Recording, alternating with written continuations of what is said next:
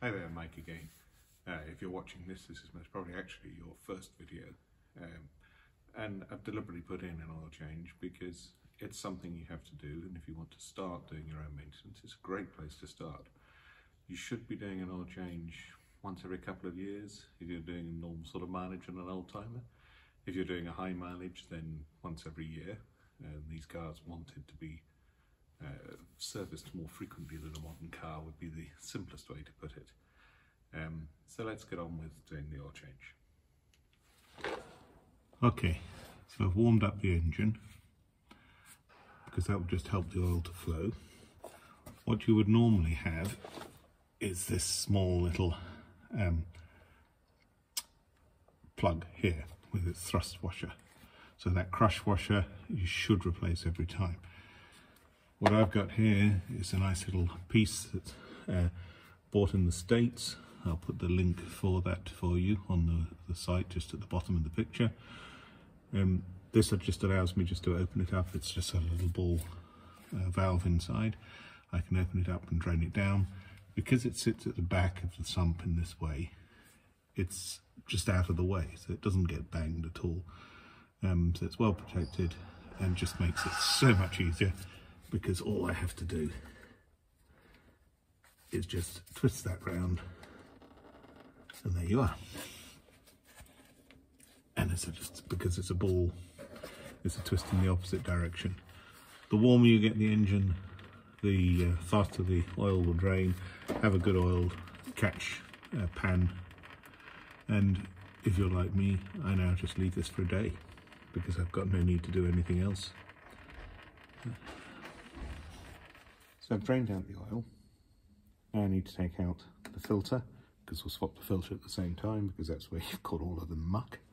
You need something like this, or you can get grips that go on the top. I like these little straps that go around the side. Just drop it over.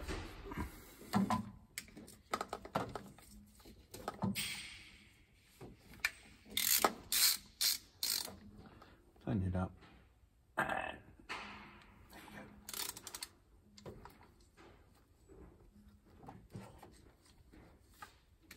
go.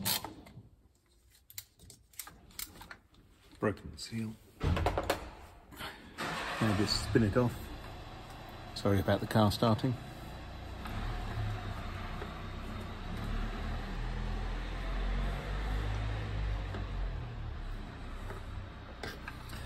And there you are. There's a dirty filter, and you can see the thickness of the oil inside. That we're going to change.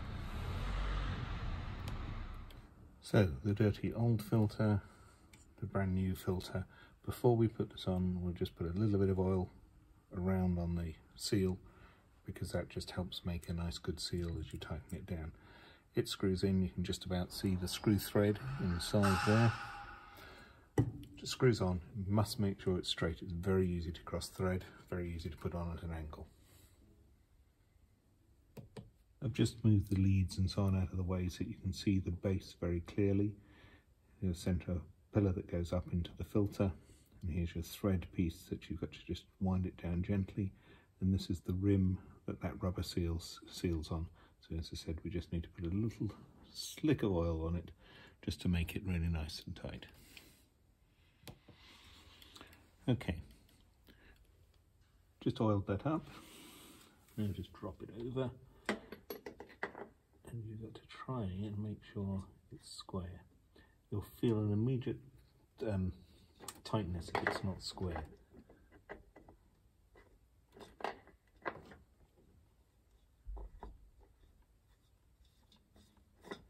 Yeah, it spins on nicely if you've got it square. And just do that up hand tight.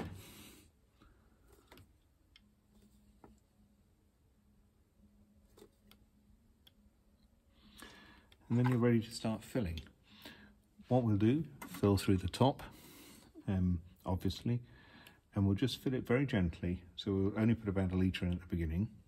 Take the ignition lead off the coil, and that way what we can then do is to turn the motor over so it starts to feed the oil through the system. without it being able to fire up. And that also just allows us just to make sure that we've got that actually tight. Okay. Okay, so we've now got the car all ready.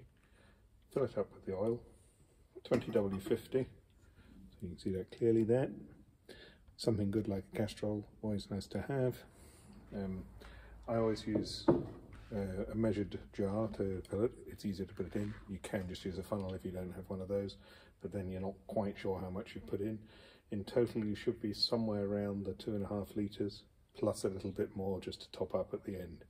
But put the 2.5 litres in first. Filled up the oil, 2.5 litres, measured into the top here.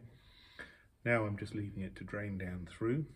What I'll do next is I'll take the high tension lead off the top of the coil, and not the distributor, because that leaves a live lead if you do it this way, if you take the other end off.